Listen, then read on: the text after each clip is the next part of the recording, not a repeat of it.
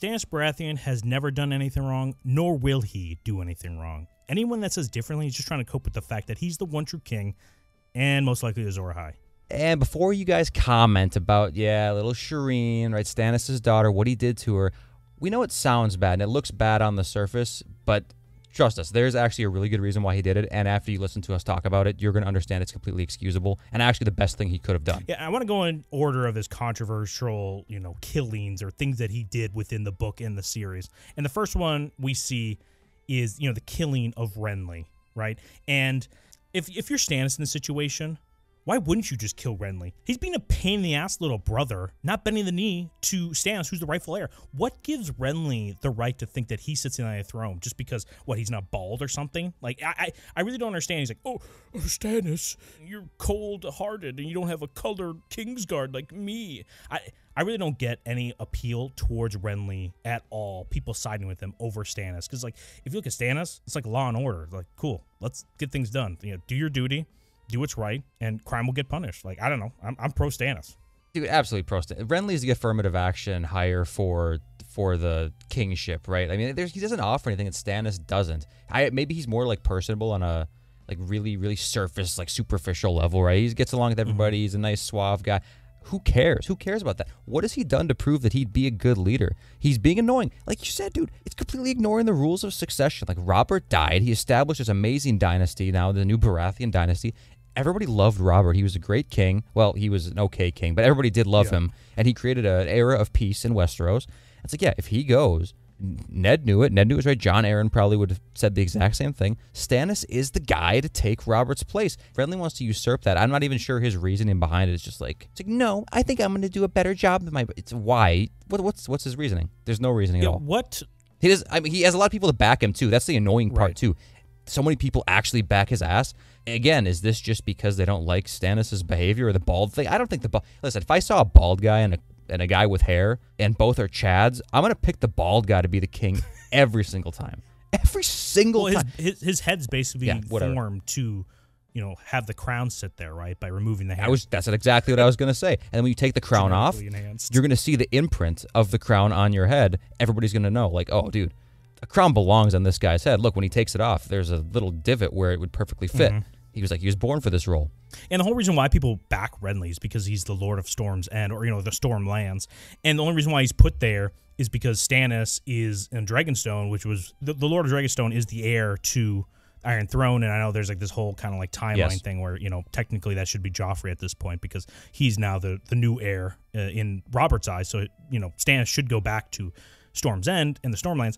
But the only reason why the Tyrells kind of side with Renly is because Renly is single at this point. We know why he's single. But Stannis isn't single. Stannis is married and has a kid, and that's the reason why he's not really open to any sort of, marriage alliances that could, give him a stronger claim to the Iron Throne. So that's the only reason why Renly is getting so much backing, I think, by so many is because, one, he's Lord of Stormlands, and then also he has the ability to be married off to a higher lord, which is the Tyrells, right? Which gives him this huge advantage. I mean, I guess that's a good point. So yeah, people are probably sucking up to him, hoping that they'll pick their daughters or whatever. Right. Yeah, that's a good point. That's a good point. But okay, knowing all this from Stannis' point of view, it's you're my little brother. I love you, but I've given you so many chances. I'm gonna have my extremely powerful high priestess do something to kill you. I'm gonna do it. And by the way, though, we're saying this as if Stannis literally pulled the trigger himself.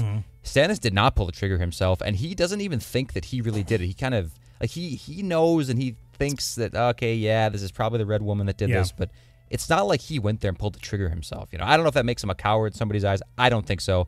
I think it makes him brother who had to reluctantly kill his own brother. Right. And then Renly should know that Stannis will do anything to get what he wants. He was there at Storm's End during Robert's Rebellion when Mace Tyrell was putting a siege on the stronghold there, or the castle, whatever you want to call it.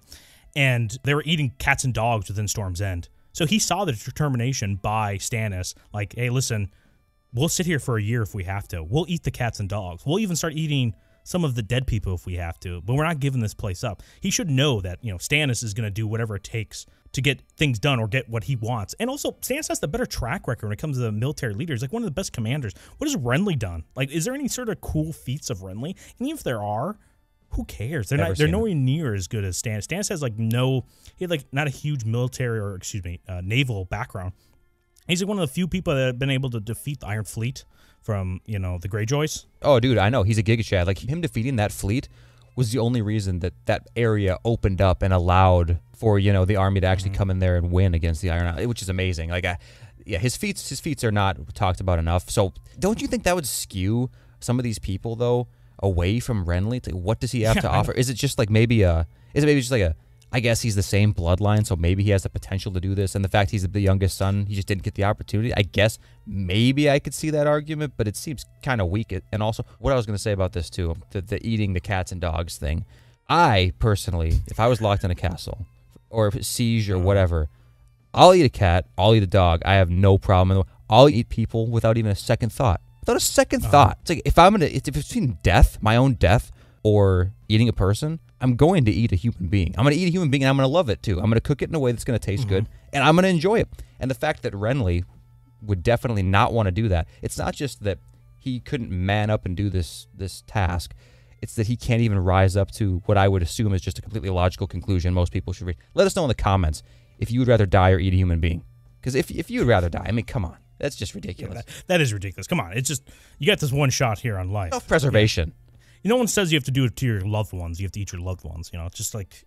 No, absolutely not. But if your loved ones die, your liver regenerates every 5 months. Like, it's totally new cells every 5 months. Wouldn't it mean so much to your dead parent maybe if they're a part of you now inside your liver for the next 5 months? It's like, aw. Yeah, I don't know if I want to think too much about it. But yeah, I think I would want someone to if I died and someone close to me it's either you eat me or you die, I would rather them just eat me. Like, I would just give them full permission. So just honor the body that the Seven gave you. Honor the mother. Also, some of the Renly supporters that fight with Stannis on the Battle of Blackwater, they're surprised or thrown off whenever they see some mysterious figure in Renly's armor, and they think it's Renly's ghost come back. I'm kind of sus on all of these people that are supporting Stannis now and Renly. I don't know if they're part of the Stormlands or where they kind of break down their full allegiance lies. But if they think that a ghost came back just because they see somebody in Renly's armor fighting on the battlefield, even cutting some of their own men, they think, oh, that's our Lord Renly. I'm going to return back to him and fight with him against, the Stannis' people. Some of those people... I don't know. That makes me super frustrated with some of the Stormlanders. Feel free to leave. Feel free to leave, honestly. If you think that, please do go back. How stupid can you be? I'd be embarrassed if people in my military like that. The Lord of Light, half of Stannis' army believes in the Lord of Light at this point, correct? Yeah. Well, yeah, it's the Queen's men. Yeah. They're the ones that are the ones supporting the Lord of Light, and the King's men, the people from Stannis' side, are kind of like I don't know, reluctantly accepting it. But they're not full supporters like the Queen. Yeah, right. No, I totally understand. Yeah, they accept it. They just don't like it or whatever because they think it's just. I think there's a lot of people in Westeros that think that all of the gods are real and only the Seven is the one true noble god that you are to worship. Right? I'm pretty sure that's kind of how it goes. The Septons probably think that too, but. I've said this before in a previous video. I'm not a big fan of the Lord of Light or any of these gods that show their powers overtly like this because I think it's kind of bitch behavior from the gods. If you're really a truly powerful god, you don't need to show anything. It's the faith is what matters. I'm orchestrating all events here. Right. It's come on. But in this situation, if you are fighting a holy war like this and there's a present threat right in front of you, and this god that you support who has your back is showing you these powers or whatever. I don't know how you could think then that's Renly's ghost, that concept. What god is backing them? What god is backing them that makes this happen? I don't think any, right? You have the support of the ultimate being behind you in your frame of mind. What's this? These people all worship the Seven, the god who actually does nothing ever. So is this really... It's kind of suspicious. Listen, I'm a big supporter of the Seven more than the Lord of Light, and I think it's kind of a cringe thing that your god has to show you signs for you to believe. It's like your parents, oh, I have to give you toys for you to think that I love you. It's like, don't you see how much I love you from these other aspects? But people that dog Stannis for, join the Lord of Light, it's it's almost like he's sitting like a David Blaine or some sort of huge magician that somehow keeps guessing correctly everything that's in his head. Front row is you're thinking of an elephant or a red balloon. He's how the fuck is this guy doing this? He has to have some powers. What the hell's going on here? Dude, he gets 3 leeches And then Melisandre sacrifices them, and then 3 kings just die out of nowhere. Like, something's up, right? Like, through that process, what you're talking about, when it's Robb Stark, it's Joffrey, and who's the third one? I can't remember. Balon. Balon Greyjoy. Yeah, Balon Greyjoy. Off the cliff. Right, he took a little tumble. So all 3 of them die in succession, and each one of these, like, Stannis isn't fully convinced when just Balon and Robb die. Like, he really has to be convinced, you know? And I like that a lot. It's very pragmatic, right? It's like, it could be a coincidence, right? Like, 2's a coincidence, 3's a pattern, whatever. And when Joffrey ends up dying, that's when he's fully convinced, and I like that about him. I think that's good, and guess what? I'd be convinced too at that point. If some lady comes to me and says, hey, see these 3 leeches? This one represents Balon, this one represents Robb, this one represents Joffrey. I'm throwing them into the fire. They're going to die real soon. It's like, dude, are you serious? 3 kings are going to die? Like, the 3 heads of these fighting forces, 2 of which don't even actively fight in the militaries? Like, I'll believe it when I see it, bitch. You know, and then it comes true. It's like, I am so sorry for everything I said. I believe I'm Azor Ahai, and I have Lightbringer. It's a real sword. Yeah, right. And well, he's not like sacrificing innocent people, right? Like, he burns some traitors to get favorable wins when eventually he decides, like, hey, he's going to go move up north from Dragonstone. So it's not like he's taking just innocent people and sacrificing them. But he has a good quote about, like, sacrifices. Like, they're supposed to be hard. They're not supposed to be, like, easy things to do. You don't sacrifice easy things. Like for Lent, you know, Catholics will do, like, oh, I'm going to stop doing something I really enjoy to show my appreciation. It's not like, oh, I'm going to stop going to the gym, you know, or I'm going to stop eating vegetables, something easy or something, you know, like, okay. Yeah, I'm sure that's such a hard sacrifice for you to do. Yeah, the show, I think, does a disservice to Stannis in this way with the sacrifices, because they kind of make him seem like a psychopath who's, like, foaming at the mouth, you know, it's like power hungry beyond belief, just will sacrifice anything and everything, you know, to get what he wants. And to an extent, I guess that is true, but when the mission is holy enough in real life even, it's like, is some of these things, it's like, is there anybody that wouldn't be worth sacrificing, you know, for the greater good of, we'll go into that a little bit more later. But I think, in general, I think the disservice that is done to Stannis in the show is that they make him seem a little bit more, I don't even want to say ruthless, because it's not ruthless. It's almost like stupidly violent, right? It's like stupidly power hungry. I don't know. Well, they also make him look like a simp to Melisandre, which I don't like. I think Dan and Dave are not a big fan of Stannis Baratheon. They also don't give him his cool Lightbringer sword. His sword is supposed to be like, just kind of glows red. It's not a flaming sword. He gets like a flaming sword, or it's like red, I guess, in like the first episode. When he pulls it out, I think when he pulls it out of the actual thing, it's supposed to be actually a flaming sword. And then, in the books, this thing is red, it's green sometimes, it's like a bright white, and it actually does glow. So, I mean, symbolically, dude, I think it could be Lightbringer, because I'm not sure if Azor Ahai, you know, come back to life in the prophecy. Do you really think that anybody believes they're actually going to have the exact same forged sword of Azor Ahai? Like, this thing could be anywhere. Yeah. Or like represent anything. Like, is he actually going to have to kill a lion and his love of his life, whatever, for Azor Ahai, you know, to put into his chest? Well, I agree. And wouldn't it even be, I feel like more, listen, if there's one prophesized, flaming, burning, shining sword that represents Azor Ahai, and this thing really existed at some point way in the past, or maybe it didn't even exist, right? Maybe it's just a prophecy in general. And then somebody appears with an unrelated but glowing sword, and you're in this position of power, and you proclaim yourself to be, you know, whatever, and you're positioned in a spot where you could save Westeros, or at least take over Westeros and protect it from something that isn't even a threat at this time, whatever you want to say. That almost convinces me more that it's Azor Ahai, because what are the chances that there would be another glowing sword? You know what I mean? Right. If it's just a glowing sword, it's very symbolic. And plus, if you have the religious figures of the R'hllor at your back too, like supporting this item you have and like what that might represent to your status as Azor Ahai, that's pretty damn convincing to me, dude. I don't know. I think Stannis is, yeah. Well, Stannis is great about all of this, but he also says, like, I don't want this, really. And he constantly is saying this, and, you know, some people are like, he actually does really want it. Aren't you reading, like, the subtext, how he really wants it? It's like, no, but he understands if he lets this down, if he allows these people to take the throne, and he does not seize his birthright and the precedence that is set for how many hundreds of years within Westeros, all that comes crumbling down. All the precedents and laws he believed in, all of the order now is just wiped away because he doesn't want to insert his claim. Like, he has to assert his claim. He has to do this. Otherwise, you know, it's just, there's no laws. It's just political wills. You know, like who will themselves to power, and that's what Renly tried to do, right? I'm just gonna do my right by conquest, not my right by my name that everyone kind of agreed upon. So I don't know, it'll just destabilize the realm if he just allows things like this to happen. Well, I agree, and to be fair, you know, Robert did the same thing. He just conquested his way into power, but that goes into the nuances of like, was this morally correct or not, or whatever. Versus Renly, who's just like, well, no, you know what? I think I want to do it. It's like, no, right, that's not right. Yep, I totally agree, and eventually you have to there has to be so much like disfavorable feelings towards the king for you to get enough people to side with you to actually make a successful rebellion. So there's a lot of like factors in it that would result in an overthrowing of the Targaryens or the ruling class. So, but the killing of Courtney Penrose that happens shortly after, same Clash of Kings. They don't put it in the show, but first off, I just want to say this: Courtney Penrose. Unsub if you have a girl's name as your first name. Courtney. Unbelievable. Like, Courtney, Leslie, Taylor. I know Taylor's like a whatever. Could go either way. Still unsub. Still unsub. What do you think about Lauren? Yeah. Exactly. We have a friend named Lauren. But see, this is we're kind of biased though, right? Because when we grew up in high school, how many Laurens did we have that were men and women? Two. I think we had there's three two. and three.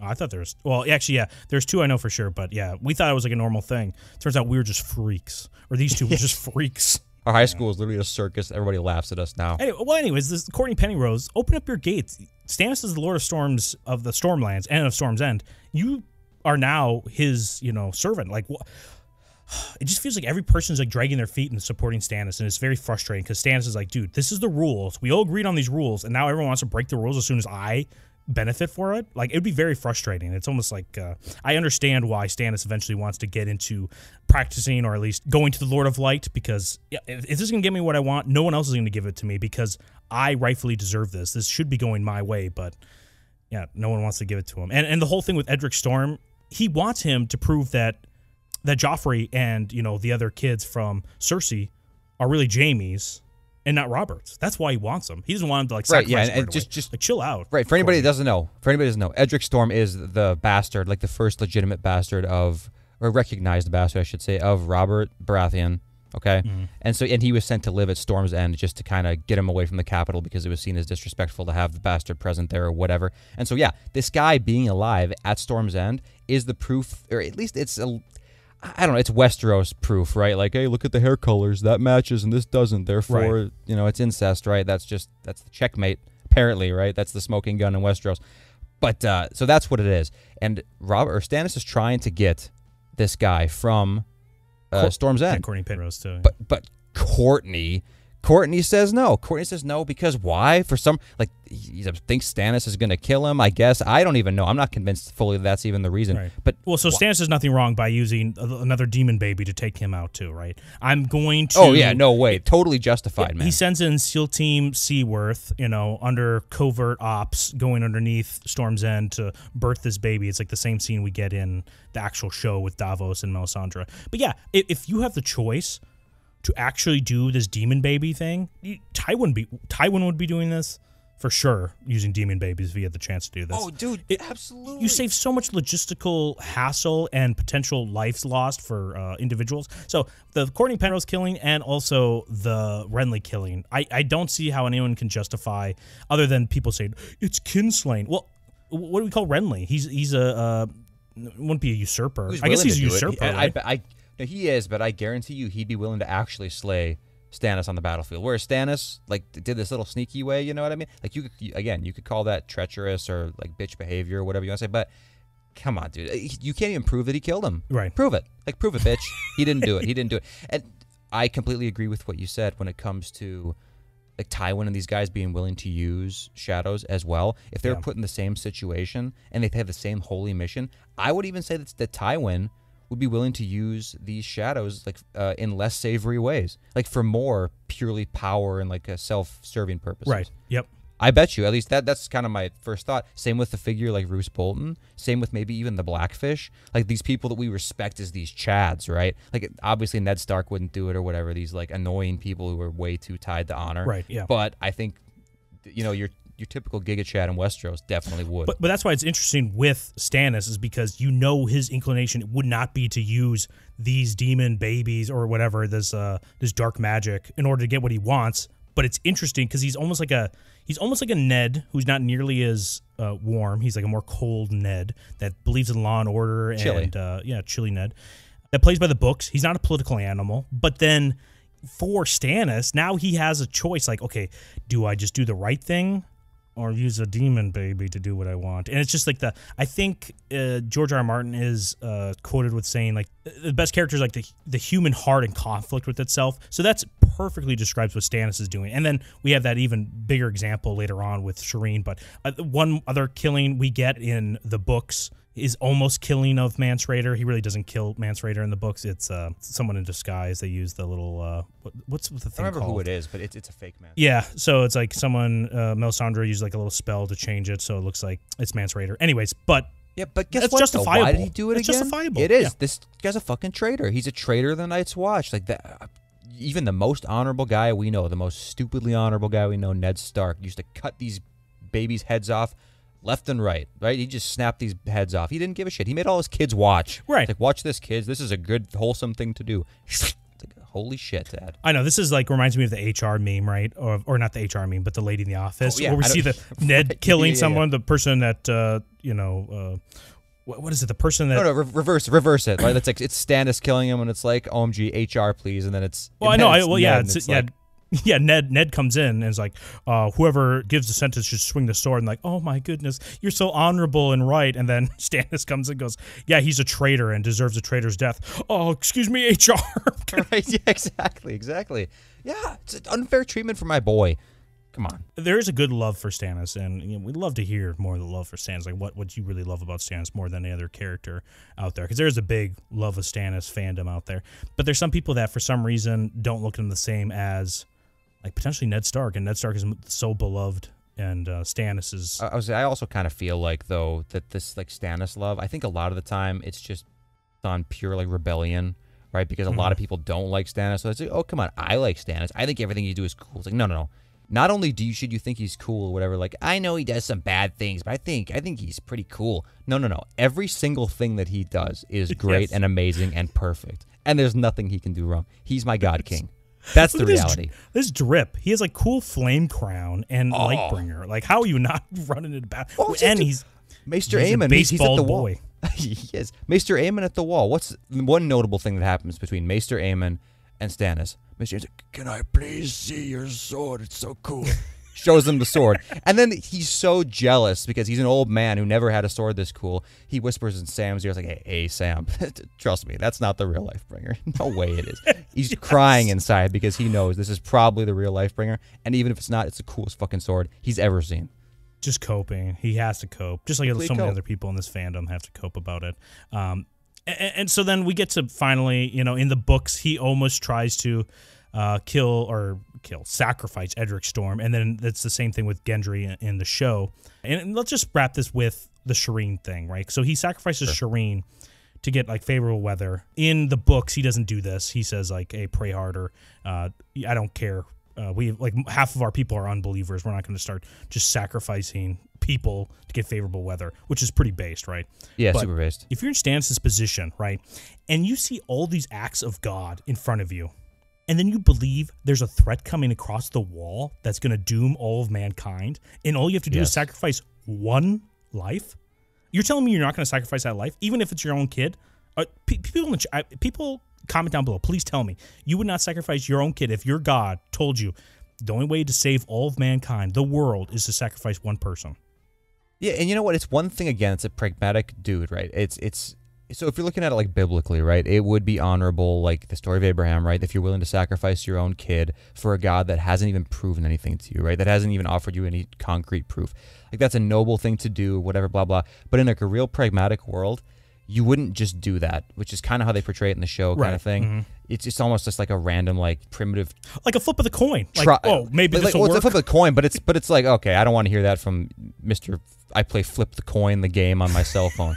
But real story. Anyway, he's like a random tribal from like the Amazon rainforest that are sacrificing virgins to get better weather. Like that's BS. He didn't do that. The Lord of Light has shown himself to be real, and he went to the wall. And he saw the threats beyond the wall. At least enough people counting this stuff to be like, okay, I'm using my brain here. I'm not just going to discount it all as myth, as superstition, like a lot of people do. This is real stuff, to the point where he even started mining dragonglass, right? He started mining dragonglass on Dragonstone to create weapons to fight the White Walkers with. Like, he really believes that this threat is here. He's not just killing people for fun. And I think, by the way, if the person that you sacrifice is your own beloved, super cute, you raised her, you held her on your knee or whatever, daughter, I think that actually makes you a better person than if you sacrificed a stranger, because it's that much harder for you to make that sacrifice. Like, he's not a psychopath. He's not some emotionless dude. It was actually difficult for him to do. And I think that makes him even more honorable. Everybody should they should be on their hands and knees praising this man. And how many of these other, husbands, sons, brothers are going to have to die in this war to get Stannis on the throne, or even save us from the long night anyways, right? So people are going to die anyways. And for us to think that we're going to value one life over another just because it's his daughter, and if anything, this is like a more compelling reason why you should say he should be the king overall, because he's willing to sacrifice literally everything to do what's best for the realm. And there's a great quote by Stannis when he's talking about Davos, which another reason why Stannis is the best. He's the best hand. Davos by far is the best hand in the realm. He has the best hand with the best hand. Yeah, he also is a very equal opportunist employer, right? Like, this guy's a smuggler. He's able to like rise in the ranks of his council by just giving him sound advice and just being like great at his job, versus like, oh no, you're not a lord or a highborn person. You can't be here. Put my nose up at you, like so many other people are within the series. But he has this great quote when he's talking about Davos's guidance to him. I don't know if he's talking to Jon or what, but Stannis says he was trying to win. He said, I was trying to win the throne to save the kingdom when I should have been trying to save the kingdom to win the throne. You're like, oh, dude. And now he's doing that, right? He's going now to save the kingdom to win the throne. And I don't know how you don't back Stannis. I don't know how you could justify. I'd love to hear a good justification. People are like, well, there's still a chance. It's like Avengers Infinity War is a great movie, but the worst plot point about it all is like, we don't trade lives for Vision. No, it's like, dude, kill Vision. Kill Vision. You have to kill him, because otherwise you run the risk that you're not able to take out Thanos in time and into half the population or whatever, whatever threat. They didn't know he was going to take out half the population or whatever. But, dude, if you kill Shireen and you save everyone from the long night, you're saying that's not heroic? You're saying that's stupid? Let us know in the comments right now. And be honest. Be honest. Would you kill your child? And this goes double, by the way, for anybody who actually has kids that are commenting. We really want you to comment. and with if you have your full name on your YouTube profile. Yeah, too. Full name and address. Just honestly. Picture. Post a screenshot of Google Earth, of your address. But would you burn your own child alive to save the lives of everybody on Earth from like an undead army? And if the answer is no, I don't know, man. You're beyond help. How could you not? How could you not? It would really suck. But even your kid, I think, I think you could make your kid understand in a way, depending on how old your kid is, I guess. But even if they don't, they're screaming and crying. They know exactly what you're doing to them. Like, sucks to suck, but that kid's got to die. And it's not that you're a bad person, maybe. You can maybe say you're not a bad person, but maybe you shouldn't be king, and that's why Stannis should be king. It's like he's willing to make that sacrifice. Totally agree. And so it's so weird that when the show did this, post, when he's in the North, I guess I should say, when he's in the North and he's preparing to fight the Boltons and stuff like that, it's such a stark contrast from the books, because in the books, like you said, that amazing quote, it summarizes what his character's like perfectly. He only gets wiser, right? He only gets wiser. He makes the realization of what he needs to do. And yeah, maybe he becomes a little more zealoty or whatever, but it's not like it's without reason. It's like, dude, there's every tangible justification to back what he's talking about, versus in the show where it just kind of seems like he falls off the deep end and he's just like, it doesn't seem like he's very concerned about the state of the realm. It's just he gets more power hungry. It's the total shallowing of the character. And this video is not to say that like, though the show sucks, the books are good. That's not what this is at all. It's purely Stannis. And I like Stannis in the show too, by the way. I'd still back Stannis in the show over pretty much everybody. He's way better in the books than he is in the show, because they also just kind of sum up his ending too. They just want to quickly kill him off so that way they can get to Jon Snow to head down south, because right now we still have Stannis is alive and he's getting troops from around the north to I think he was going to attack the Dreadfort, but now I don't know if he's going to go to Winterfell. But he's marching through. Even Asha Greyjoy is like acknowledging and seeing like the power and the determination of this man. And when he's up there in Winterfell, Stannis has some of his best quotes are up there. Like one of them is when he learns that Gillies is Craster's daughter. That it's like born of incest, and he's like, her own father got this child on her. Well, we are well rid of her then. I will not suffer such abominations here. This is not King's Landing. This is so funny. Based. Get this shit out of here. Incest cringe. Yeah. Get out of here. No. Dude, sorry, Sam. Sorry, Samwell. Yeah, and he also explains in another quote, like his sacrifice thing. He's like, I have a duty. If I must sacrifice one child to the flames to save 1 million from the dark, sacrifice. It's never easy, Davos, or it's not true sacrifice. It's like, dude, oh, yes, of course.